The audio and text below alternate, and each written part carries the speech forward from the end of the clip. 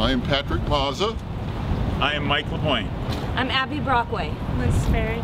Jackie Minchew. And we are the Delta 5!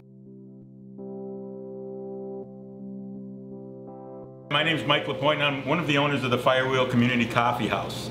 And I'm also a member of the Delta 5 group, which is going to trial on January 11th to answer the charges that we put a tripod in front of an oil train and blocked it from moving for 8 hours.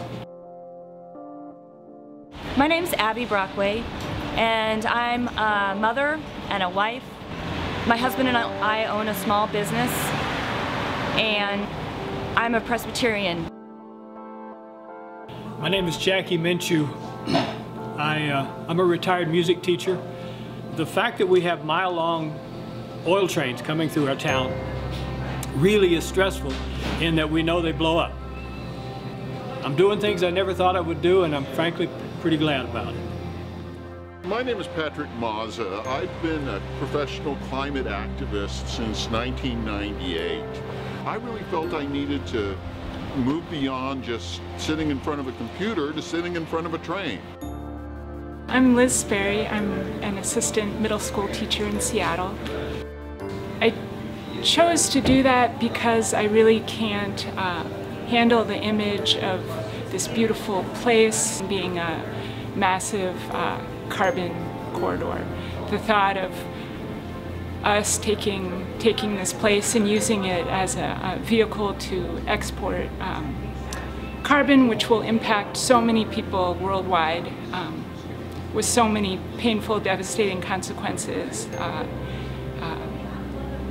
bothers me a great deal. And as citizens, those of us that don't want this to happen, we really have to speak up and be creative and be public and be visible and do new things to make our voices heard, because no one else will do it. We have to act now. There's not time to wait for politicians to protect us. I met a lot of politicians along the way, and each individual said, I hear what you're saying, but there's nothing that I can do. I feel powerless as your representative. It's always some other agency that has the power, and I can't accept that. That led me to go in front of a train and stop it. And that was the first time I actually felt like I was being heard, that we were telling people what we were concerned about, and people were actually listening to us.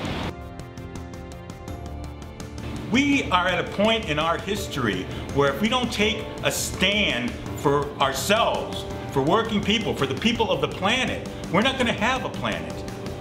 We don't have a lot of time here to waste. Our backs really are up against a wall, and our options are now to not participate in business as usual, but to actually take the next step.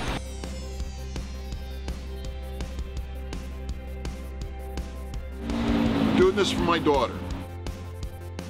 And, my daughter asks, well, you know, Dad, is there hope for the world? And, you know, you got to have a positive answer for that. And my positive answer is that I'm going to act directly for our children's world. Our trial starts January 11th. I urge everybody who can to come down and check it out. Show your support, not just for us, the Delta 5, but for standing up against climate change and the giant fossil fuel industries that have brought it to us and continue to try to get that last drop of oil, that last chunk of coal out of our planet. We are the Delta 5!